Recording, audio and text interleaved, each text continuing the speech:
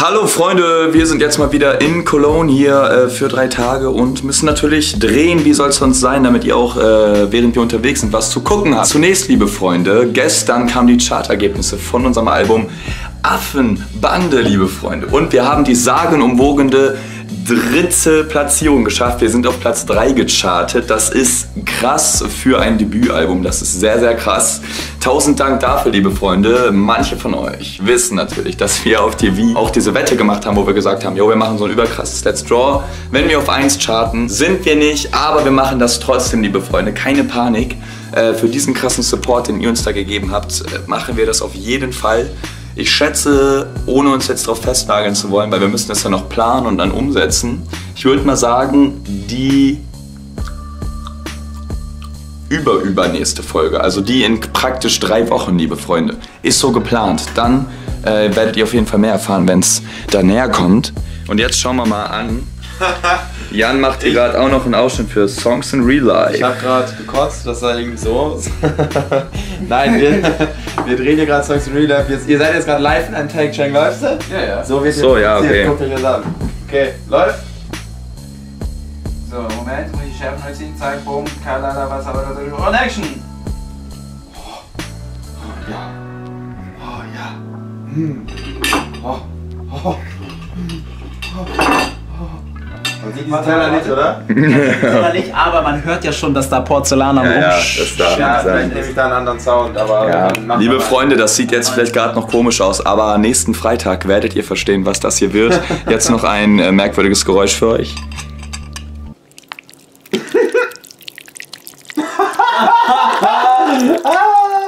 Liebe Freunde... Kennt ihr das irgendwoher, dieses Geräusch? Ich weiß es nicht. Flap, flap, flap. Hier ist Cheng raus aus dem Krankenhaus. Er sieht wieder frisch aus, frisch und munter. Geht's so. Aber es geht weiter, meine Freunde. Wir lassen die beiden jetzt erstmal allein, damit es auch fertig wird, Freunde. So, wir sind jetzt hier in irgendeinem Park, es regnet ganz doll, liebe Freunde. Das ist immer so eine Sache, weil wir draußen drehen, immer diese Außeneinwirkungen wie Licht, Wind, Regen, Lautstärke wie jetzt gerade.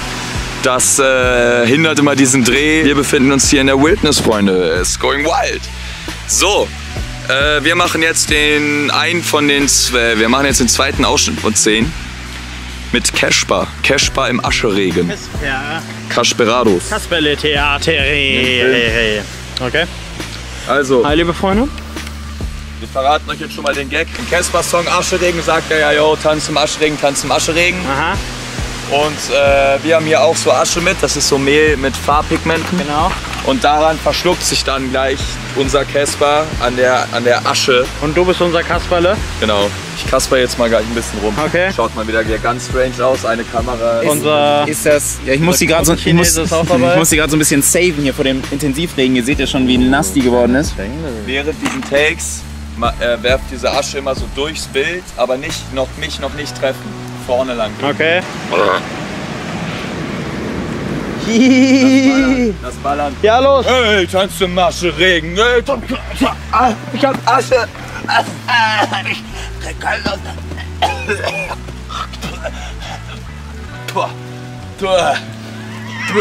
Scheiße. Ich hab's wirklich voll in die Fresse bekommen. Oh, Alter. shit. Du siehst aus wie Braveheart jetzt. Ich wusste gar nicht, dass das jetzt dazugehört. Ich dachte, du kriegst wirklich keine Luft. Da habe ich auch kurz nicht. Zeig mal den Take, ob der geht. Und der Take ging dann auch, liebe Freunde. Das war das kleine Backstage-Video für heute. Wir haben uns erstmal geduscht. So sehen meine Haare ungestylt aus. Wie so ein 12-jähriger Junge schaue ich aus, oder? Oder? Liebe Freunde, das war's für heute. Hier seht ihr nochmal mein Zimmer, mein unaufgeräumtes. Schaut mal mein Bett. Hier. Komplett zerstört, liebe Freunde, von dieser Frau.